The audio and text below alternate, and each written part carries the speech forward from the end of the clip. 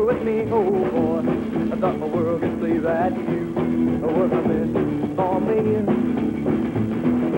All my life I've been waiting, and now there'll be no hesitating, oh boy. When you're with me, oh boy, I thought the world could see that you were a miss for me.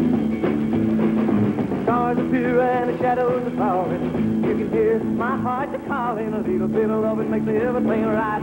I'm gonna see my baby tonight. All of my love, all of my kissing. You don't know what you've been missing, oh boy. When you're with me, oh boy, I thought the world could see that you were a miss for me. Hi, I'm Chris Christopherson, and it's my pleasure to be your host for this celebration of the music and the legend of Buddy Holly and the Crickets. It's been over 25 years since Buddy Holly died in an airplane crash on a cold winter day in Iowa. But the music will never die. Tonight, some of his family and his friends and his fans have gotten together to remember Buddy and to celebrate the 30th anniversary of the Crickets. When That'll Be the Day came out in 1957, the Crickets became the #1 rock and roll band in the world. They were the first band to be completely self-contained, writing and playing and producing and recording their own material, just like the Beatles. In fact, the Beatles said they got the idea for their name from the Crickets.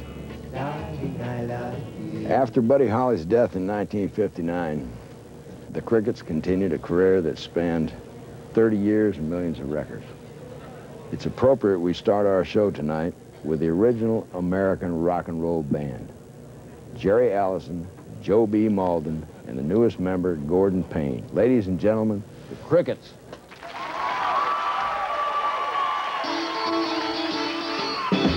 Well, that would be the day when you say goodbye, yeah, that would be the day when you make me cry.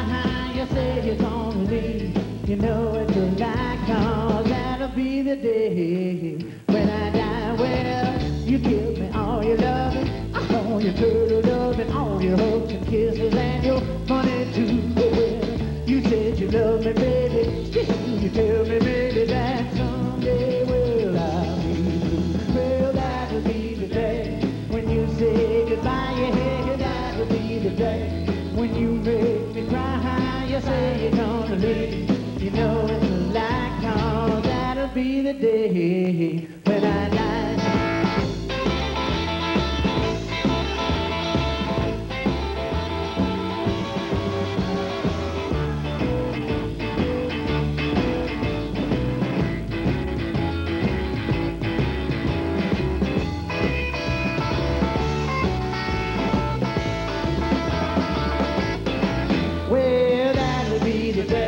When you say goodbye, yeah, that'll be the day when you make me cry. You say you're gonna leave, you know it's a lie, 'cause that'll be the day when I die. Well, when Cupid shot his dart, he shot it at your heart.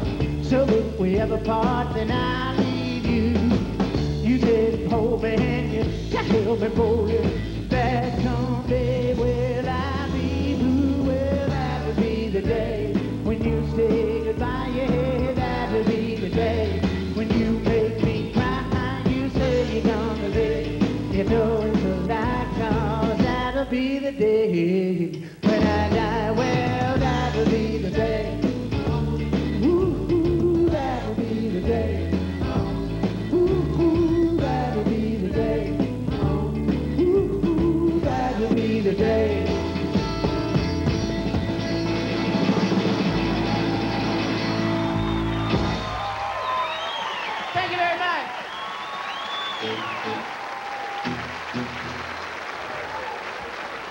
Thank you very much. We're going to get Jerry to sing you one of your old rock and roll favorites, Summertime Blues.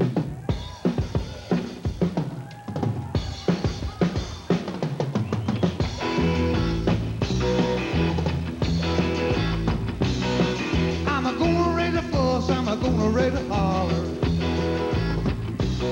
about working all summer just to try to pull a dollar. Well, I call my baby, try to get a date. My boss said, no doubt, son, you gotta work late. Sometimes I wonder what I'm gonna do, but there ain't no cure for summertime blues.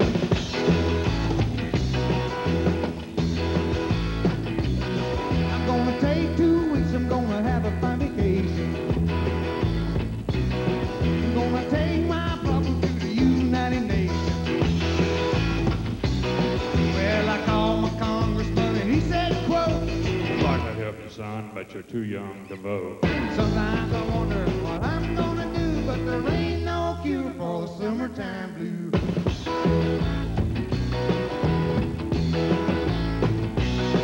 And my mama and papa told me, son, you gotta make some money. If you're gonna use a car to go right next Sunday. Well, I didn't go to work till the boss was sick. Now you can't use the car 'cause you didn't work a lick. Sometimes I wonder what I'm gonna do, but there ain't no cure for the summertime blues.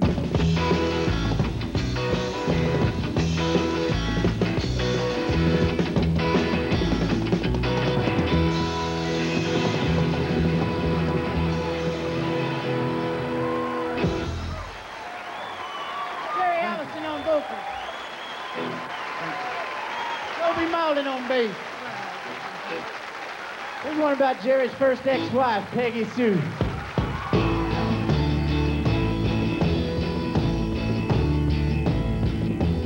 If you knew Peggy Sue, then you'd know why I feel blue without Peggy.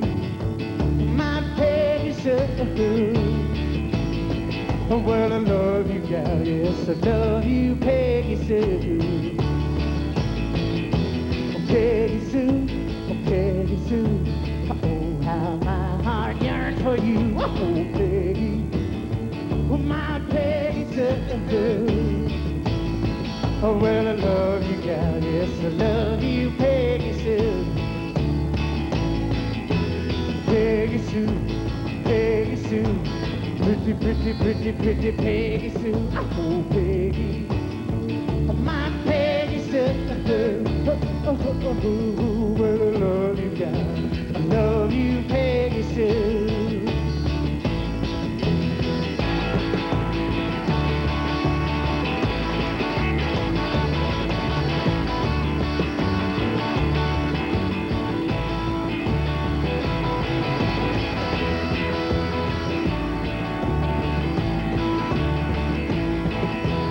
Peggy Sue, Peggy Sue, pretty, pretty, pretty, pretty Peggy Sue. Oh, Peggy, my Peggy Sue. Oh, well, I love you, God. I love you, Peggy Sue. Oh, well, I love you, gal, and I want you, Peggy Sue.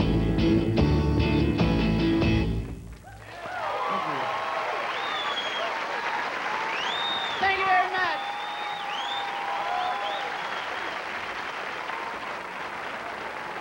We have 3 records going right now, and of course the first one was That'll Be the Day. That's the first one we released. And then we have a new one out by the Crickets called Oh Boy and Not Fade Away. Joe Malden, he plays bass, and Jerry Allison plays drums. We sure had a lot of fun there in a short time. We also, when we weren't working, like doing jobs or in the studio or something, we spent an awful lot of time together just hanging out, say in the car or over at one of our houses, and just playing things. Oh yeah, it was a perfect situation because we were doing what we liked, and we didn't have anything to go by, like know what we were supposed to do and not supposed to do, and you know, so well, heck, why don't we try to write some songs? While we were practicing, we'd just sit around and say, somebody have an idea and just fool with it back and forth, and or maybe somebody would have come up with an idea that they'd been thinking of for a few days and have a verse written, and then everybody'd work on it. Our buddy came up with the idea to write That'll Be the Day because they'd been to see the movie The Searchers that day.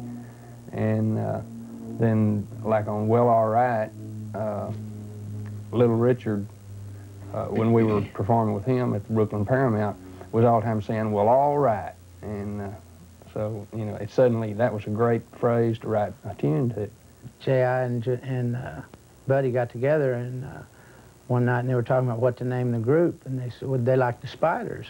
And so they said, insects, that'd be good. So that's really how the name the Crickets came in. They said, insects, the Crickets. Buddy gave me a feeling that I could be myself and do what I wanted to do because it looked like he was doing what he wanted to do. Joe B reminded me of something he was talking about, like not being inhibited, because Buddy, like if we were like practicing in my folks' living room or just anywhere in the garage where we happened to be practicing, I mean, he might jump around like Elvis Presley and being dead serious, not being silly, just because he felt like doing that, like putting on a show just during a rehearsal. You know, he wasn't ever sitting around going, you know, just really drugged. He was, you know, he really felt like rocking and rolling. We all decided to move to New York, and we even called Norman Petty back in Clovis, our manager, and told him. Then Joe B and I flew home, and Buddy had his car up there, and he drove home. And Joe B and I went over to Clovis in the meantime, and Norman said, I don't think you want to move to New York. And he actually, Joe B and I were pretty wishy-washy at the time, but anyway, that's when, you know, Norman said, oh, you guys ought to stay down here. And so we ended up staying down there. That was a big, and I sort of didn't want to move to New York anyway, and I'd just gotten married, and Buddy just gotten married, and like you said, things weren't quite like they had. It, you know, wasn't fun hanging out together all the time. That was definitely a low point.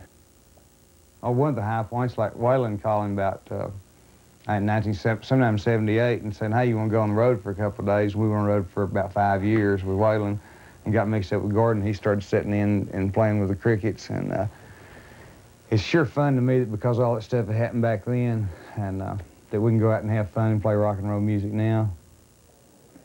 This next guy is a personal hero of mine. He literally grew up with the legend of Buddy Holly. They shared the same hometown of Lubbock, Texas, so the Holly influence was everywhere. He was a singer, songwriter, guitar player. Buddy Holly was king, and Joe Ely is the keeper of the faith of that rockin' legacy. Here's Joe Ely and the Crickets. Yeah!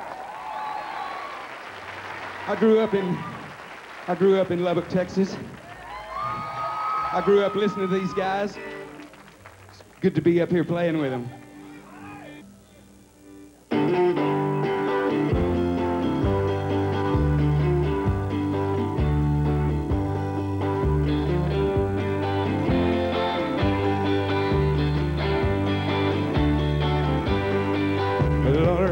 So I'm being foolish. It's alright to let people know about the dreams and wishes you wish in the night when lights are low. Well, alright, we live and love with all our might. Well, alright, lifetime love will be alright.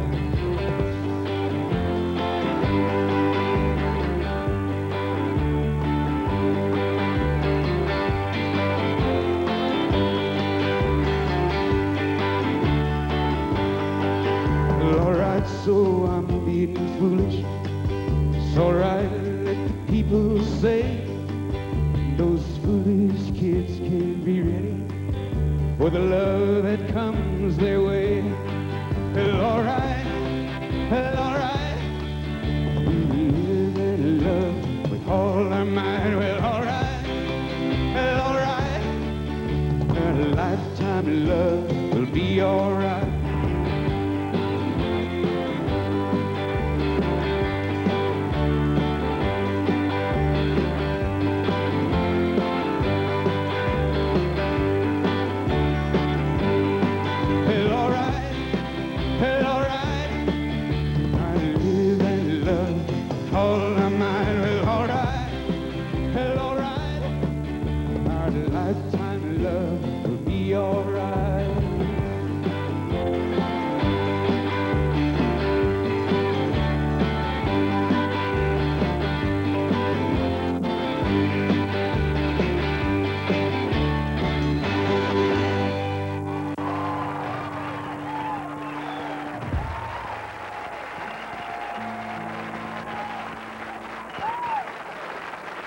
Ooh, let's shake this joint.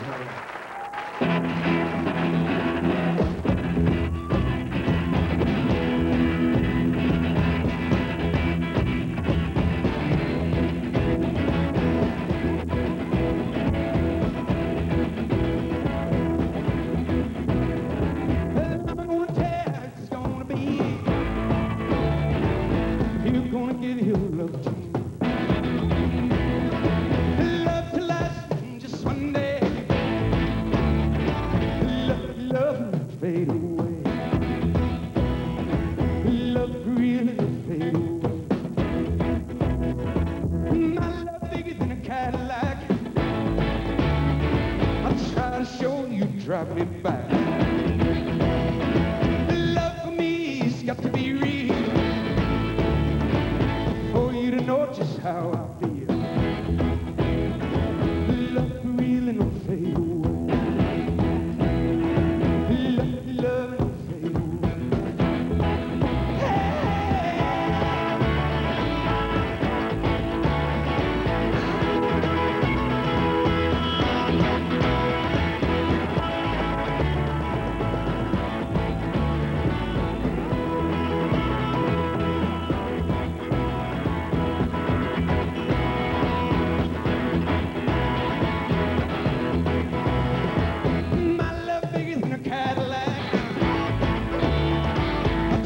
Show you driving back.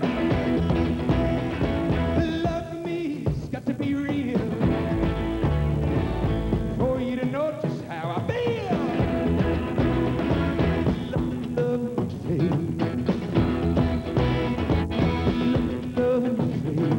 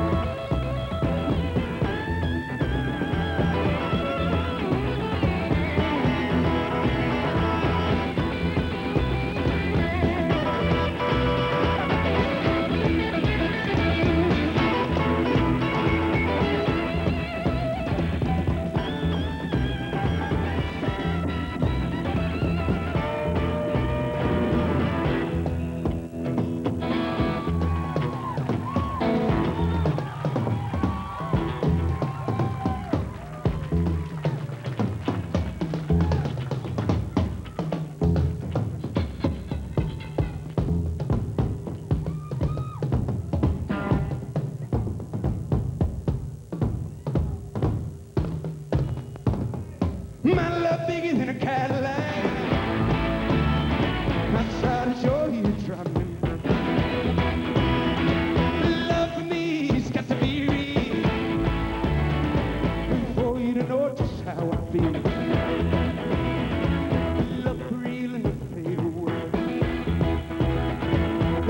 Love and don't fade away. Love and don't fade away.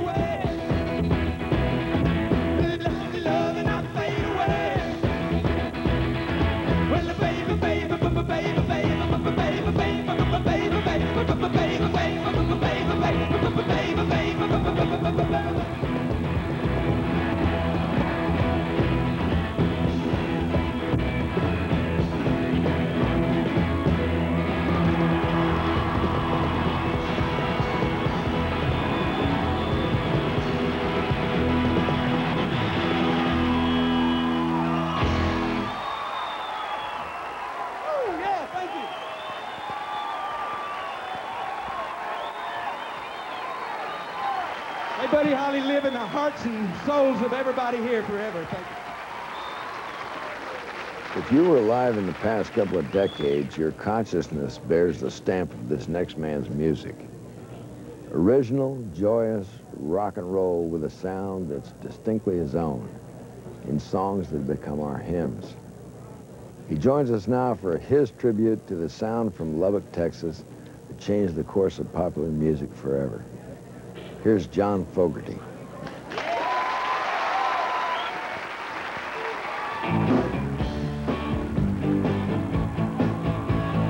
It's so easy to fall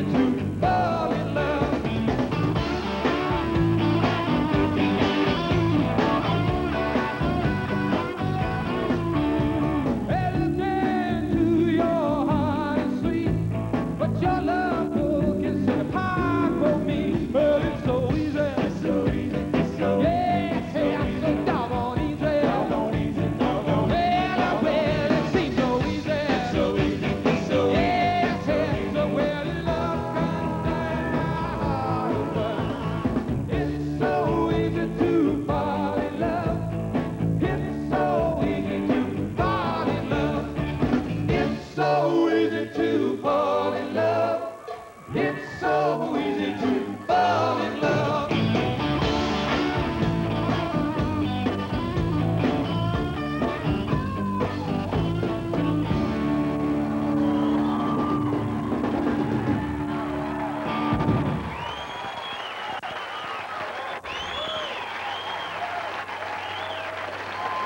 Thank you very much. I just want to say I'm really happy to be part of this. Buddy was a great big influence on me and the guys in that band way back when. When I was a little bitty baby, my mama would rock me in the cradle in them old cotton fields back home. It was down in Louisiana, just about a mile from Texarkana, in them old cotton fields back home. Now when them cotton balls get rotten, you can't pick very much cotton in them old cotton fields back home. It was down in Louisiana, just about a mile from Texarkana, in them old cotton fields back home.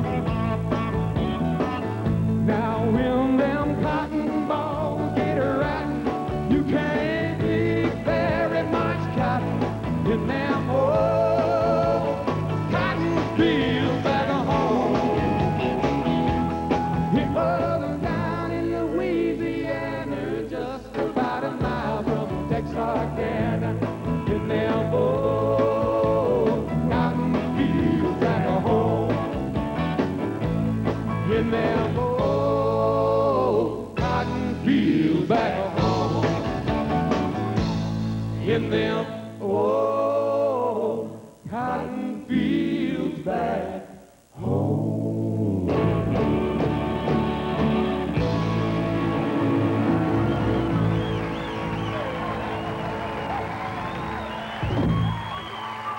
Well, a little thing that you say and do make me wanna be with you.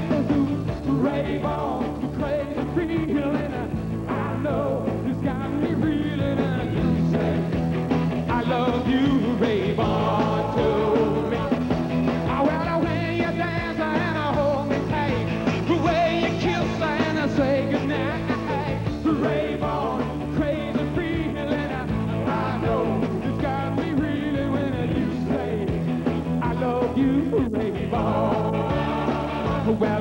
Well, rave on, crazy feeling. I know it's got me reeling. I'm so glad that you're revealing your love for mine. Rave on and tell me not to be lonely. Tell me that you want me only. Rave on to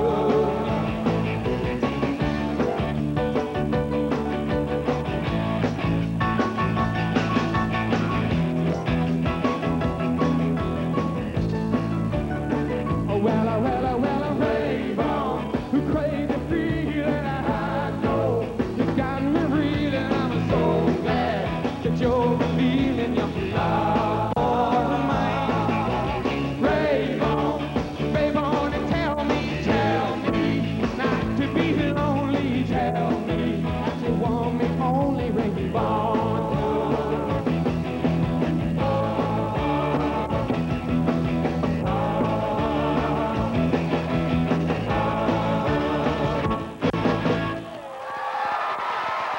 Buddy Holly and the Crickets, a tribute, will continue. Thank you very much. Rave on and tell me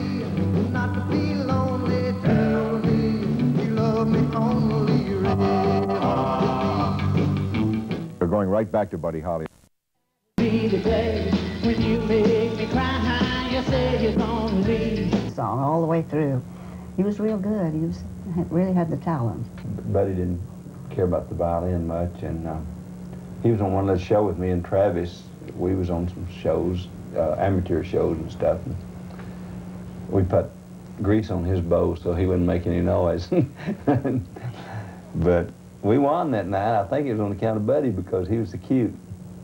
I did teach him basics on the guitar, and that more or less started him out. But he far surpassed me in later years. He and the guys he sang with, Jerry Allison and Joe B. Malden, they were not very popular with the school teachers. They sang a little bit risky songs. They don't seem risky now. They were on a school program one day, and I was there, the whole school, and they sang about their teacher. I forget now what it was. It was... It was too old to cut the mustard. Too old to cut the mustard. She's too old to cut the mustard anymore. And they were really shocked, Well, the schools were changing at that time quite a bit, too. Everything was changing. Maybe, baby, I'll have you. Maybe, baby. I'd start writing a little song. He'd come along and pick it up and say, "What's this?" And he'd carry it on off with him, and he'd kind of rearrange it and add to it. He saw it, and he says, "What's that?" And I said, "That's the song I'm writing for you." He said, "Let me see it." And it was titled Maybe Baby. So he finished it up. I just wrote the title.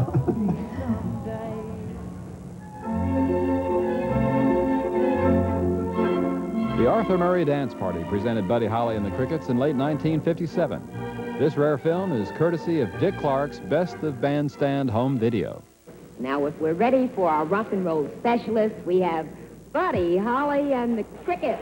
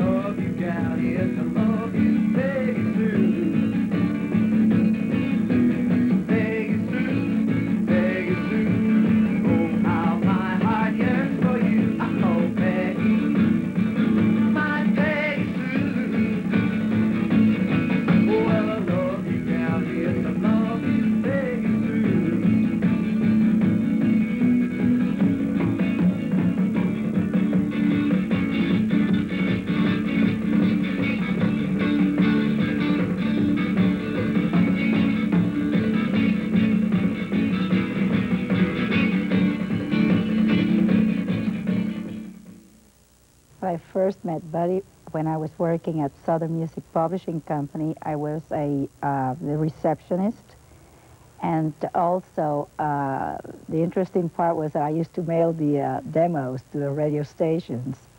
So when he came in that day, he had an interview with Maury Deutsch, and I actually didn't know who he was. I never heard of Buddy Holly at that time. Right away, they started flirting with me. The three of them started, trying to get my attention. And I just, tried to be nice. But anyway, Buddy says, "Well, guys, step aside. She's going to go out with me." So we had lunch, and from there he said, "Well, how would you like to go? And I have to buy some strings for my guitar. Would you walk with me?" And I said, "Well, I don't have that much time, but if it's not too far, then I'll walk with you." So that's what I did, and while we were going there, he asked me for dinner. And during the course of the dinner, we were talking about different things, and all of a sudden he came and said, "Well, I have to go on tour tomorrow, and I wouldn't have time to come back and see you, but I certainly would like to find out if you would marry me." And all of a sudden I said, "Well, my aunt was right. These people are crazy. I mean, for this guy to ask me off the bat like that, I'd like you and I to get married." I said, "Well, okay." I said, "I'll think I'll follow him." So I said, "Okay, tomorrow be all right?" I went to Lubbock and got married at his house with his minister. The honeymoon was a very strange one from the beginning because Jerry, one of the Crickets, has just gotten married before Buddy did, and his wife, Peggy Sue, came along into our honeymoon plans, and they wanted for us to be together, and that's what they did. They came along, and we went the four of us went to Acapulco. I like all of Buddy's songs. They were different. Each one of them was different, and that's one of the things that people notice in Buddy's music, that none of his songs are the same.